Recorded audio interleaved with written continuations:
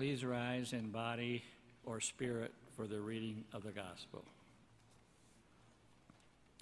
I'm reading Matthew 18:15 to 35, New Revised Standard Version, Updated Edition, reproving another who sins. If your brother or sister sins against you, go and point out the fault when the two of you are alone. If you are listened to, you have regained that one. But if you are not listened to, take one or two others along with you, so that every word may be confirmed by the evidence of 2 or 3 witnesses. If that person refuses to listen to them, tell it to the church. And if the offender refuses to listen even to the church, let such a one be to you as a Gentile and a tax collector. Truly I tell you, whatever you bind on earth, you will be bound in heaven, and whatever you loose on earth, you will be loosed in heaven. Again, truly I tell you, if 2 of you agree on earth about anything you ask, it will be done for you by my Father in heaven. For where 2 or 3 are gathered in my name, I am there among them. Forgiveness. Then Peter came and said to him, Lord, if my brother or sister sins against me, how often should I forgive? As many as 7 times? Jesus said to him, not 7 times, but I tell you 77 times. The parable of the unforgiving servant. For this reason, the kingdom of heaven may be compared to a king who wished to settle accounts with his slaves. When he began the reckoning, one who owed him 10,000 talents was brought to him. And as he could not pay, the Lord ordered him to be sold, together with his wife and children, and all of his possessions in payment to be made.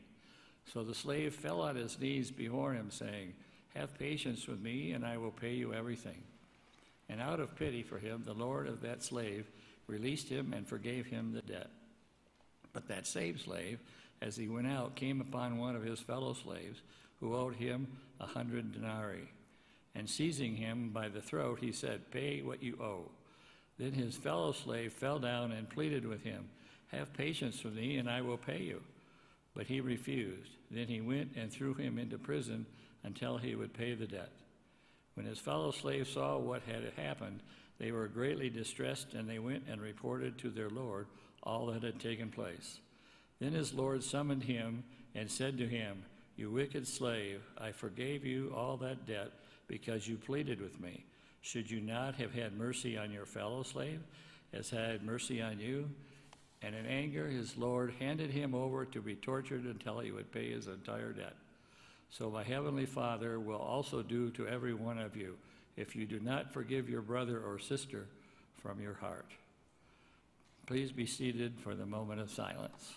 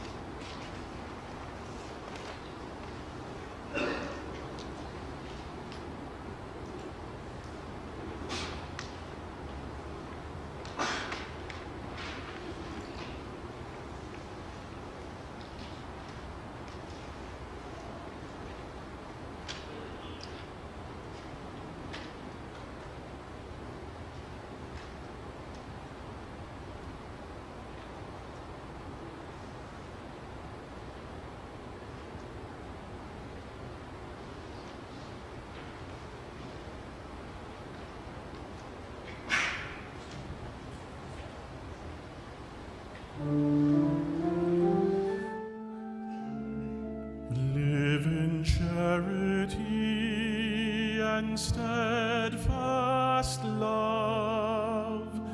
Live in charity, God will dwell with you. Live in charity and steadfast love. Live in charity, God will dwell with you. 'Tis the will of God that we should live in charity and steadfast love. Live in charity, God will dwell with you. Live in charity, God will dwell with you. Live in charity, God will dwell with you. Live in charity, God will dwell with you. Live in charity, God will dwell with you. Live in charity, God will dwell with you. Live in charity, God will dwell with you.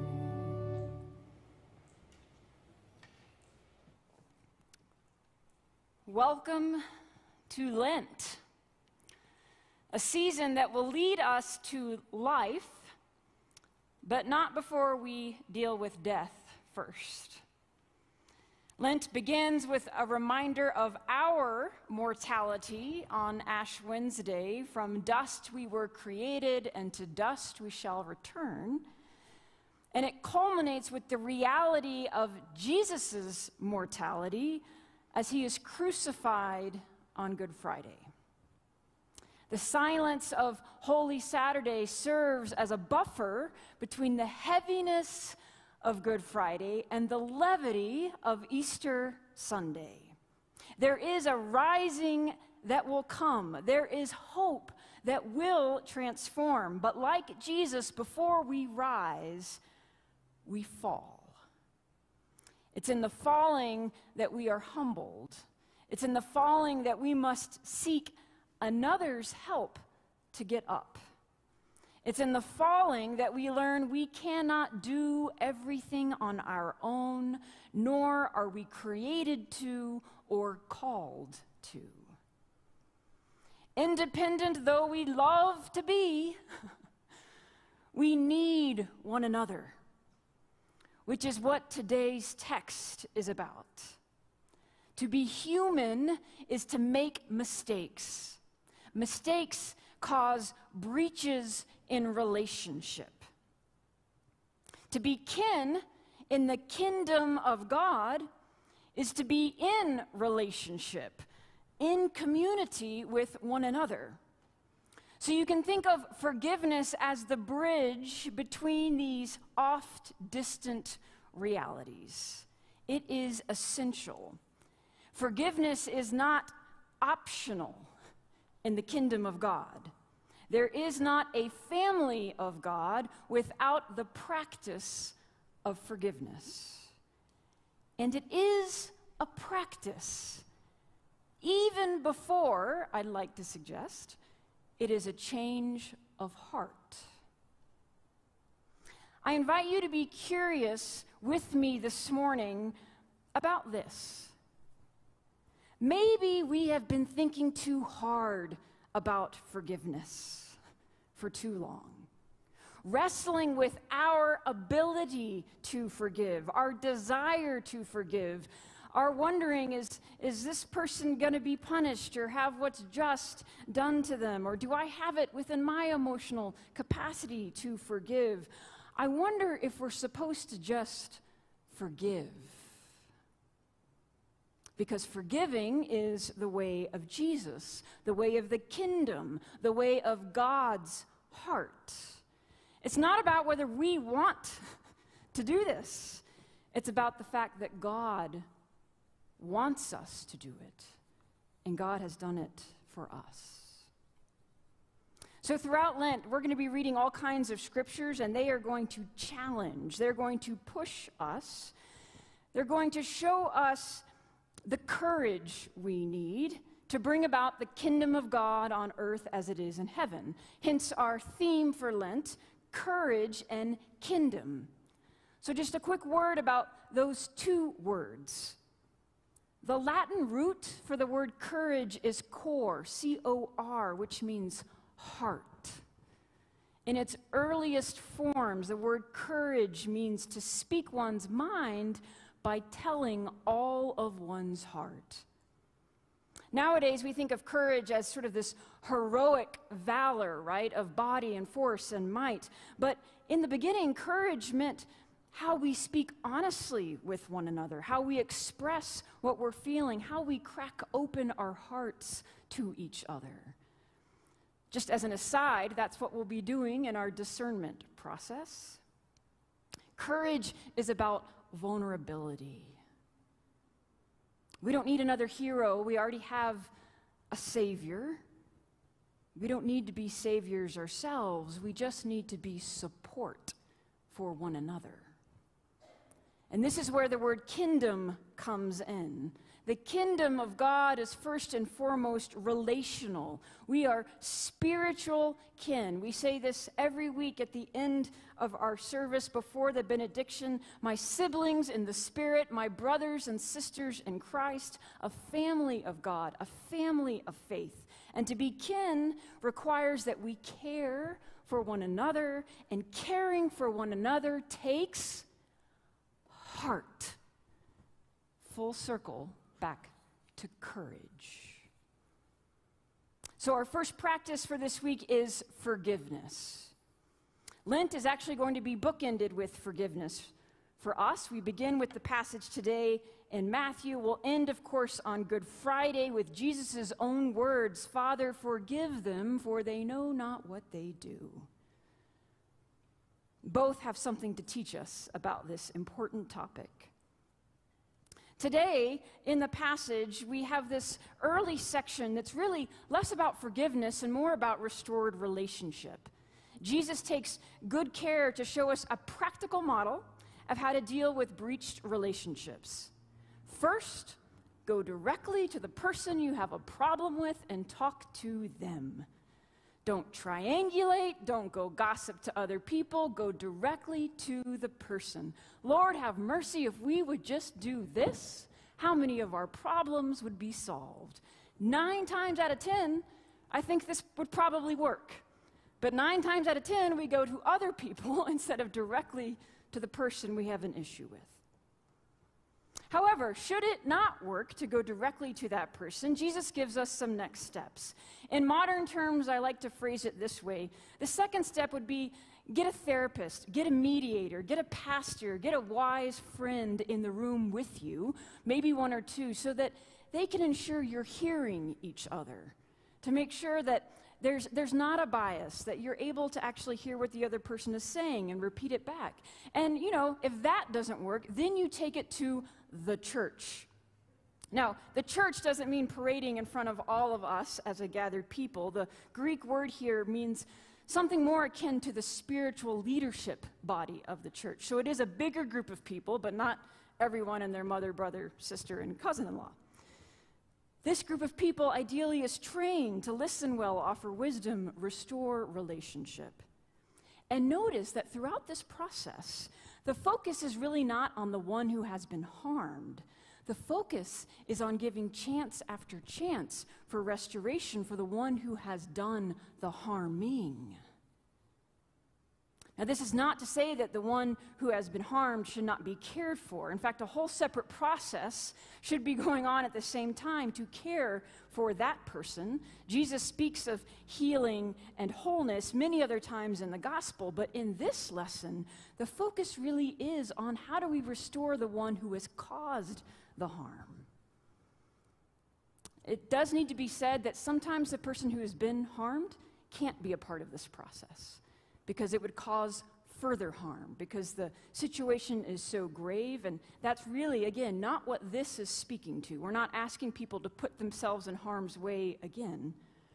We're asking ourselves, how do we listen and restore one who has hurt us into the community of faith? It's a great reminder of the need for restorative justice rather than just punitive measures or always resorting to punishment. Studies show that we heal in community, not in isolation. And the gospel shows that too. And no wonder this is courageous work, heart work, because it's a lot easier to lock people away till death than to love them back to life. To believe the gospel is to believe that every person is worthy of redemption, of second chances. We're not defined by our behavior, but by our belovedness, no matter how reprehensible our behavior is. This is really hard to understand. So I'm just going to put it out there and say, we're never going to understand it. So maybe we should let go of our need to understand it. Interestingly, the final part of this is that as a last resort, after these 3 chances or measures of trying to restore one into community, if the person who has caused fault still is not willing to make amends or acknowledge their role in this, it is okay to say they can no longer be a part of the community. Pastor Morgan always reminds me that to be open to all, closed to none, means all people are welcome, not all behaviors are welcome. There are boundaries that honor belovedness. It's never just anything goes. And that's what Matthew is saying here to his listeners. He uses the example of, let them be to you like a Gentile or a tax collector. Basically meaning, let them be to you as someone who is outside of your community.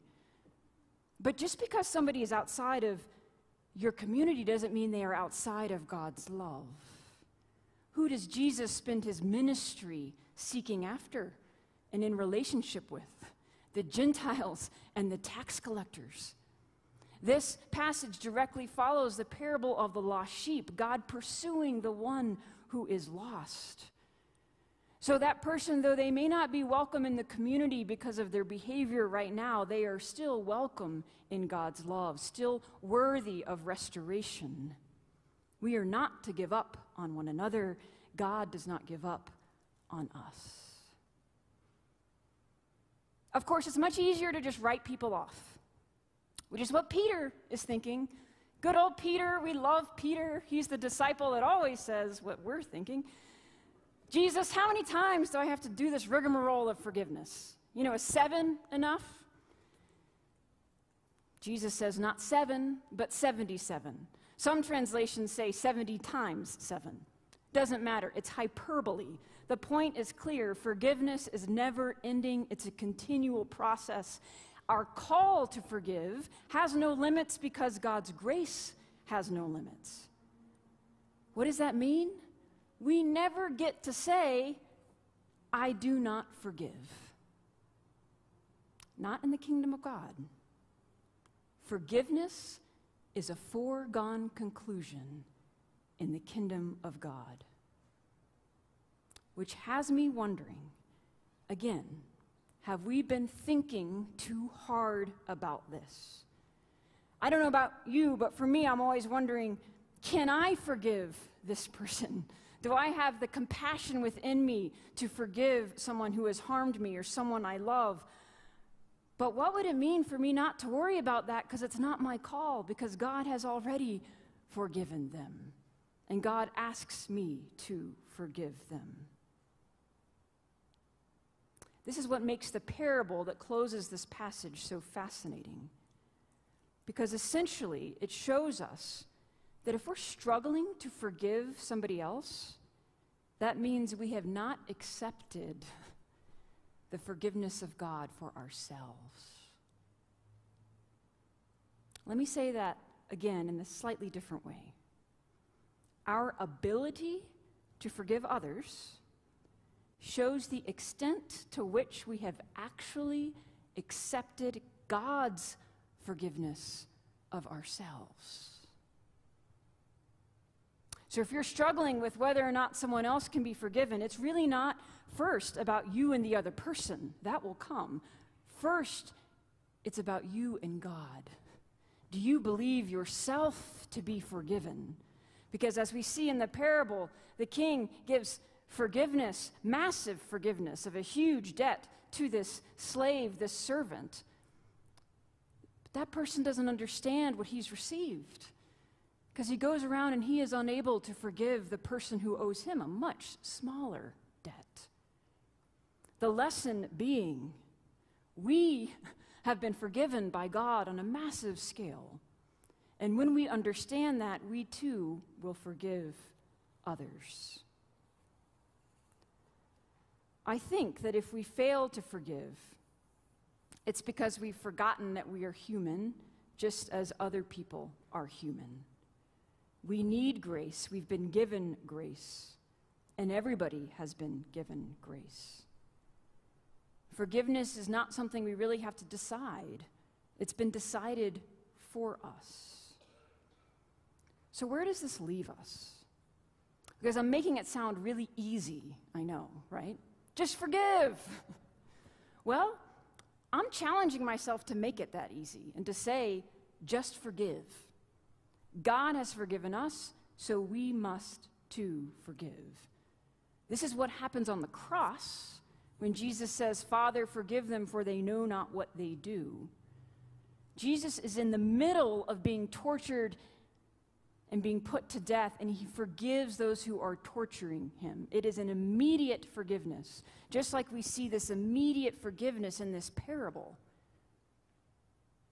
But there is no restoration of relationship between Jesus and those who are crucifying him. In fact, they go on to continue to mock him and make bids on his clothing and everything. And Jesus is not offering them forgiveness so that he can come to a better understanding in his own life and hold less anger and be healed. No, I mean, he's about to die.